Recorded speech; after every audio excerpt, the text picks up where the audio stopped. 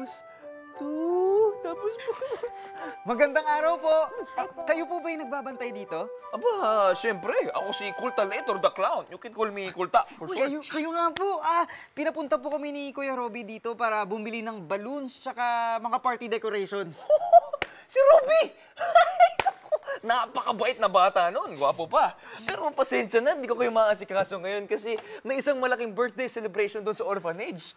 Kailangan kong gumawa ng 137 na loot bags na may laman na 15 toys bawat isa. Hindi ko kasi makalculate kung paano yun eh. Nakukulta na ako. Nako, wag po kayo mag-alala, Mang Kulta. Madali lang pong i-multiply yun. Tutulungan ko po kayo. Talaga? Opo. Naku, maganda yun. Ayun, pahiram po ng deck of cards nyo. Ito. Oh. Ito na iyo. Ito. Pwede po natin gamitin to. Aba, sige nga.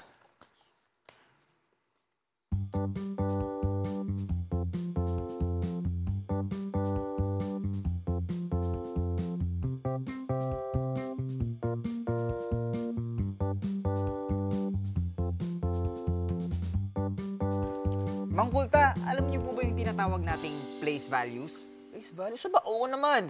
Yan yung ones, tens, hundreds, tsaka thousands. Good! Kunwari po, ang column na to ay para sa ones. Ito naman po, para sa tens. Ito po, para sa hundreds. At ito naman ay para sa thousands. Sa 137 na loot bags po, saan po ba dapat natin ilalagay yung 7? Ang 7 ay dapat nasa ones place. Nasa ones nga ba? Tama! Yung 3 po, saan po ba natin dapat ilalagay? Sa tens place. Tens place. Tama! At yung 1 naman po? Siyempre, dun sa hundreds place. Tama! At sa 15 naman po na toys, saan naman po dapat natin ilalagay yung 5 tsaka yung 1? Yung 5 dun sa ones place at yung 1 dun sa tens place. Tama! Ngayon, panahon na po para i-multiply natin ang 5 sa 137. Paabot na lang po nung stick na yun. Ayun. Dito po tayo magsisimula. 5 times 7 equals 35. Ilalagay po natin yung 5 sa ones place, carry 3. 5 times 3, 15. Plus 3, 18. Ilalagay po natin yung 8 sa tens place. Carry 1. 5 times 1 is equal to 5 plus 1 equals 6. 685 po ang sagot sa 5 times 137. Madali lang pala, no? Teka, paano mo nagawa yan sa baraha? Ngayon naman po, imumultiply natin yung 1/10 place. 1/10 times 7 ones is equal to 7. Pero dahil tens ang 1, maglalagay tayo ng 0 sa dulo, na kabilang sa ones place. At yung 7 ay kabilang naman sa tens place. Next is 1/10 times 3 tens is equal to 300. So yung 3 ay kabilang sa hundreds place. And lastly, 1/10 times 100 is equal to 1,000. At ang 1 naman ay kabilang sa thousands place.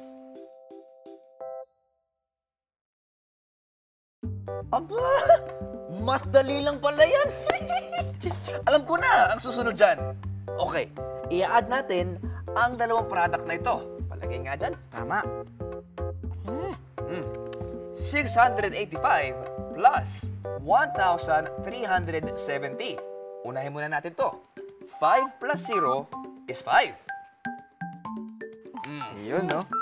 Sunod naman, 8 plus 7 is 15. Carry 1. Ayun. Dito tayo. 6 plus 3 plus 1 is 10. Kaya lalagyan natin dito 0, carry 1. At sa dulo naman, 1 plus 1 is 2.